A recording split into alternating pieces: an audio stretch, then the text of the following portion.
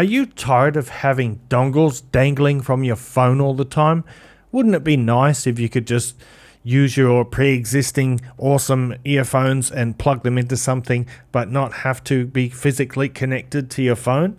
Well, check this out, because in today's video I'm looking at the Audirect Beam 3 Plus. Let's get it.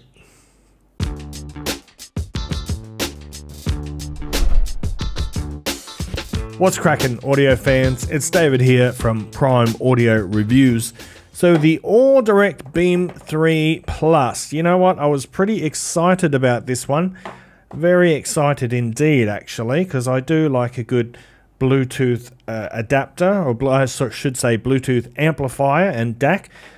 My current daily driver is the Shanling UP5. I absolutely love this thing. It goes with me everywhere. Normally I have the leather case on it, but I thought I'd take it off just to have a better size comparison here. So we'll talk about how they compare later. But here is the Beam 3 Plus, and I'll quickly cover the physical aspects of it. First of all, feels great in the hand. It feels really nice. It looks quite nice in my opinion. It's got this sort of matte glass panel on the front and back, and I love that because it doesn't get fingerprints like these other ones do. Look at that already, it's just covered in them. So I wish more brands would do that. I think it's a brilliant idea.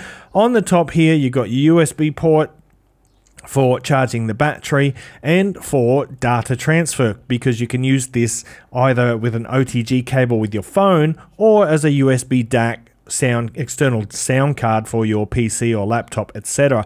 Then we've got this lovely red switch here, which is a beautiful color, and this is used to select between Bluetooth input and USB input. Simple.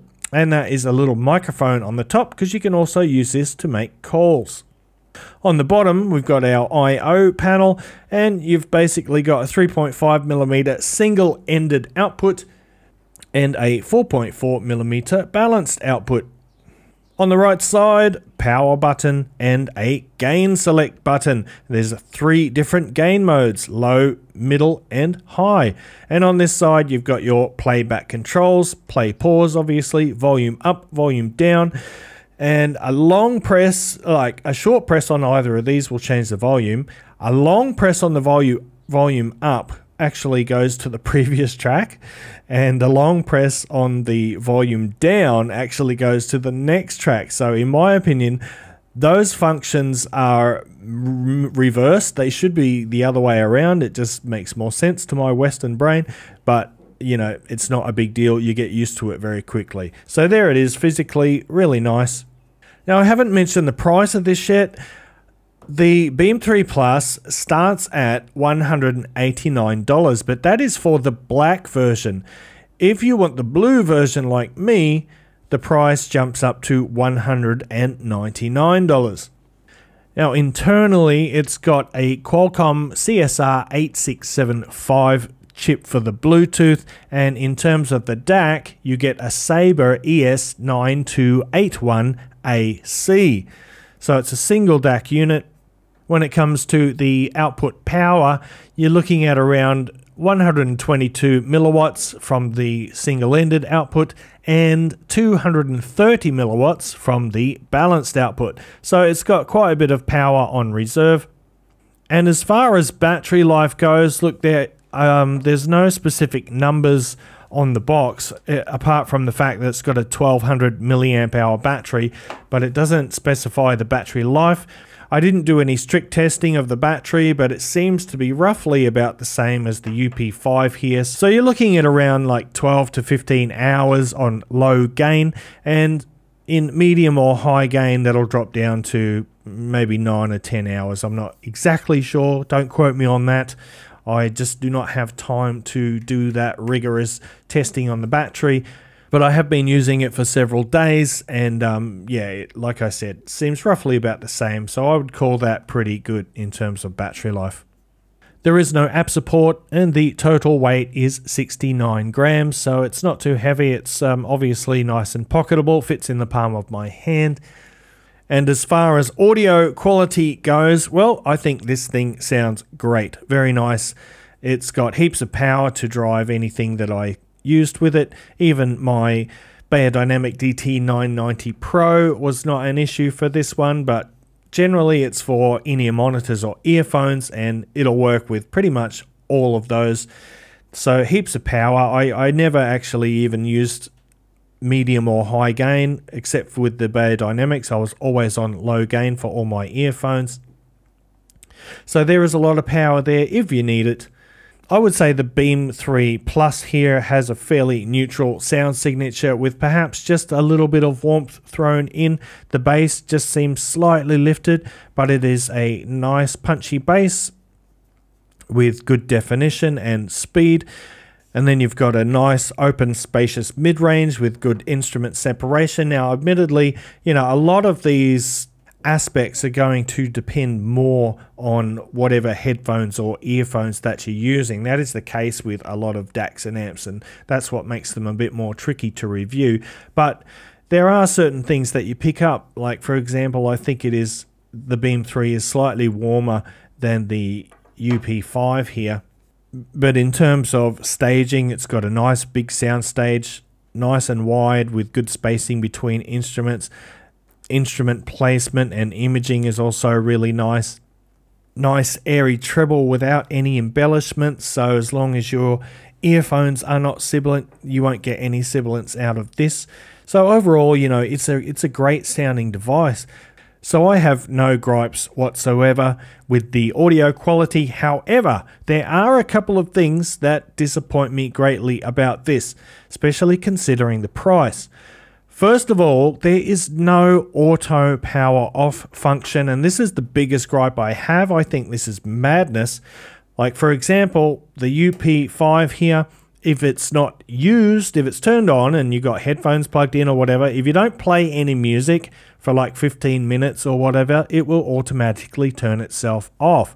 Now I think that is really nice, because that means when you go to listen to music again, you're going to have battery power. This one, however, does not turn off under any circumstances. Even if you pull the headphones out, even if you unplug it from a phone, it just sits there, and there's a little light here that blinks for pairing mode, you know, if you disconnect it from your phone, that is. And yeah, it'll just do that. And if you just forget to turn it off, which you have to do with a long press of the button, then yeah, next time you come back, you won't have any battery and you'll be a sad puppy. The other problem I have with this device, now this might be more of a personal preference, but it doesn't have any audible cues. So when you power it on, you do see a light come on there on the front of the device.